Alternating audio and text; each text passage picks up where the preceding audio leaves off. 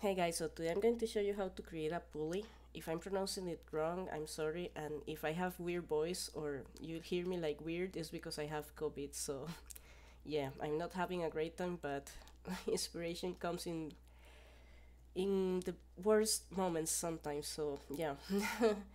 Okay, so I have this curve, and I'm going to use this sweep, I think it's called tool. Make it smaller with the scale profile and add more precision to a detail. Not too much, but decent enough. Something like that. So yeah, maybe 0.12 or something. Yeah, so I like it like that, and delete the history of the geo and of the curve.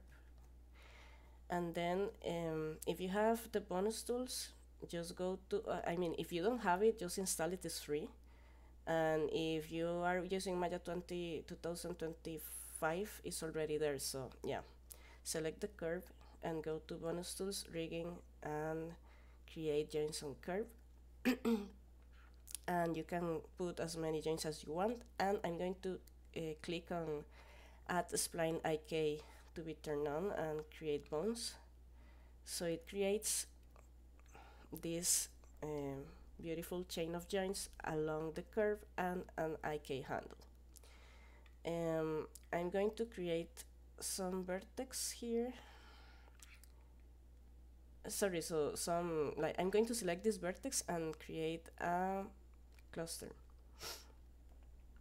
And I'm going to call this cluster like CTRL. Uh-huh.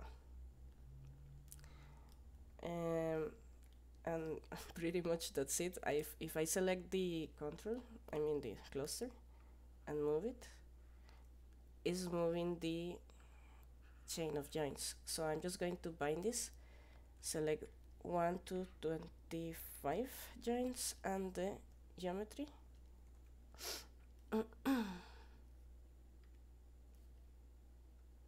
And skin bind skin, and then select this last one and this, and skin bind skin, and select the cluster again, and is moving. Okay, so yeah, and if you see, it's working really decent, really nice. The thing is that maybe, I mean, probably you want this to rotate. If you go like this, it's going to rotate like this way, and the other way around. So to make that, I'm going to use an expression. So go to edit expressions and just write, this is called roller 1 and roller 2, so write roller 1 dot rotate set equals control dot translate y semicolon, and copy paste roller 2 and create. And now if you move the cluster, it's going to rotate, but it's rotating in the opposite side, so just go negative.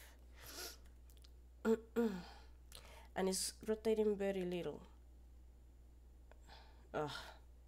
Okay, so I'm going to create this variable with the $sign called speed, and make it like 20 semicolon, and just multiply this speed in here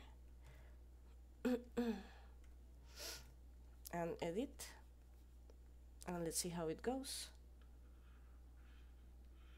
If you want more velocity or something, you can add more velocity here.